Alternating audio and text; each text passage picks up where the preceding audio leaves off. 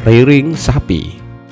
Rearing sapi adalah proses membesarkan, merawat, dan mengelola sapi untuk tujuan yang berbeda, seperti produksi daging, susu, dan reproduksi bolo.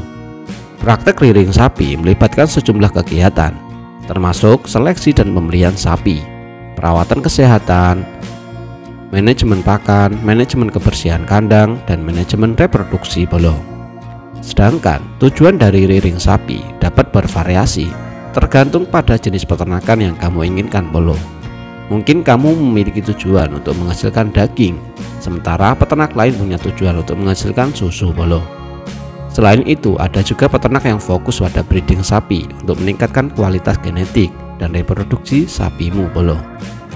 Penerapan rearing sapi seringnya melibatkan pemantauan kesehatan sapi secara teratur bolo, seperti pemberian vaksinasi, pemberian kesehatan rutin, dan penanganan penyakit. Selain itu, manajemen pakan juga merupakan bagian penting dari rearing sapi bolo, dengan upaya untuk memberikan pakan dengan nutrisi yang seimbang, baik dari padang rumput maupun pakan tambahan lainnya bolo, seperti konsentrat.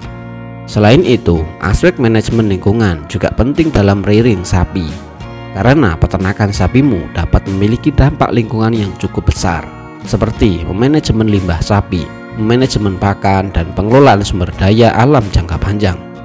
Dari sini dapat diambil garis besar kegiatan rearing sapi itu sederhana ketika diucapkan, namun perlu pengetahuan yang cukup jelimet dan butuh waktu untuk belajar bolo. Kesimpulannya, proses rearing sapi melibatkan serangkaian kegiatan yang berfokus pada pemeliharaan dan pengelolaan sapi untuk menghasilkan sapi dengan hasil maksimal. Tentu harus tetap menyesuaikan dengan tujuan peternakan dan kebutuhan pasar sapimu ya bolo.